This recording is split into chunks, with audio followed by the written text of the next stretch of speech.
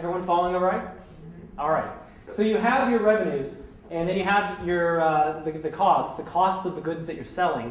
Then you have your fixed, and we can immediately think of a whole bunch of things, right? You have your waste management, you have your rent, you have your salaries, you have your utilities, you have the water, you have trash. You have a whole bunch of things that come into regular play for your business. And then that gets you your total here, right? And by the way, this is called your gross margin. You'll see this on the sheets that we have handed out. And then this here is called your total fixed expenses. And then here is your net income or net loss, right? So you have to find out exactly how do the numbers fall in. You put a dime or dollar on top of my business, and then out drops a nickel, 35 cents, 25 cents, what is it, right? And when you're putting together these financial statements, this would be kind of the second half of the class, you can actually do some analysis on what is happening. When you get a financial statement, you can do ratios. How much money do they earn, just their gross margin per roast beef sandwich that they sell? Or how much do they earn in total, their sales compared to all their expenses? Is this a viable business entirely, right? So that's your income statement. And there's 5 questions you need to ask from your income statement. Number 1, is the company growing? We see that because what? How do we monitor whether the company is growing? Profit over time, right? And when you're doing projections, you can kind of see what's going on here. Just say if this is 12 months, you may pass by the holidays that are very important to you, whether it's Diwali or Mother's Day or Valentine's Day or Christmas or Hanukkah, right? And those things have their peaks and troughs, but you account for that right in here into your financial statements, right? Next thing is, does the company control its margins? What does that mean? Control the cost. Control the cost, that's absolutely right. Margins on the product, meaning is the price of the roast beef sandwich getting higher and higher and higher, and they're not increasing their sales, right? We've lived in a time where we've had a spike in oil prices. We've seen the influence of that on food. 10-pound bag of flour used to be one price, $10, and now it's $50. You've seen pizza go from, I monitor this stuff, like $2.50 to now $3.25, and you're like, what? Right? But the thing is, that's controlling your margins. Is the business really running this well and making sure that they are protecting their profits? Does the company control overhead? Overhead is all your fixed, right? Are you running a really expensive model? Did you pack a whole bunch of value into the walls and the crown molding and the equipment in your business that you have to earn a certain number of sales in order to cover that or bust? Or did you keep it conservative and you made sure that your overhead grew with the growth of your business versus like putting in a very expensive model and then asking your landlord if you can chip off the paint and pay rent with that, right? You don't want to get into that situation. It can be too expensive to run your model based on your growth projections. So watch how those two things balance out. Daycares get into this a lot. Any daycares in the room?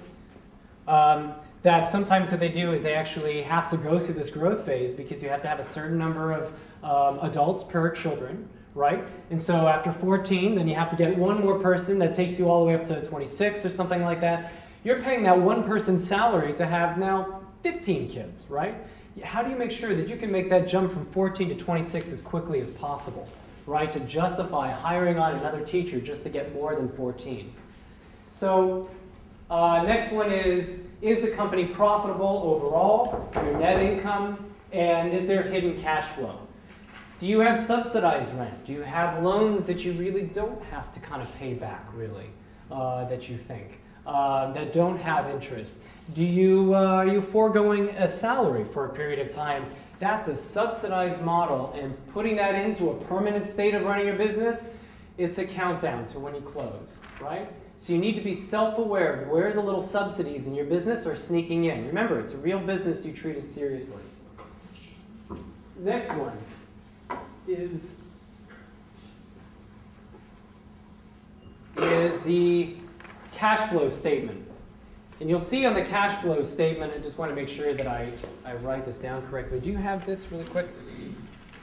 I gave out all my copies here. I'll bring it right back to you. The cash flow statement, and I'm just going to do this very easily here.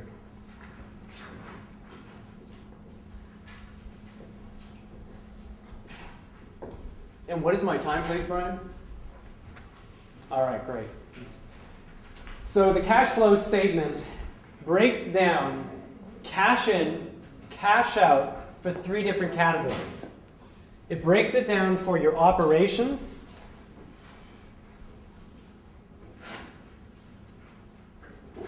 okay? And this includes your net income, right? And we got that number from our income statement. We're now bringing it over to our cash flow statement. That's called when statements flow. And then you have a few of the details here. Depreciation is a non-cash expense. We expense it on the income statement because we're only talking about cash. We have to add that back in so it doesn't count anymore on the cash flow statement. And then you also have investments.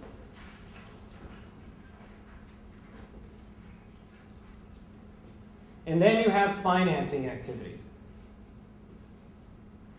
Now, you will notice here that, thank you very much, the cash flow statement and the income statement is really analyzing a block of time from January 1, 2009 to December 31st, 2009. It's looking at the activity that happened in that period. So what you're doing here with your cash flow statement is you're looking at all the operation, cash in and out, all the investment in and out, that means the equipment, the furniture, any significant pieces of equipment that you bought for your business. Finally, financing. Loans in, loans paid back.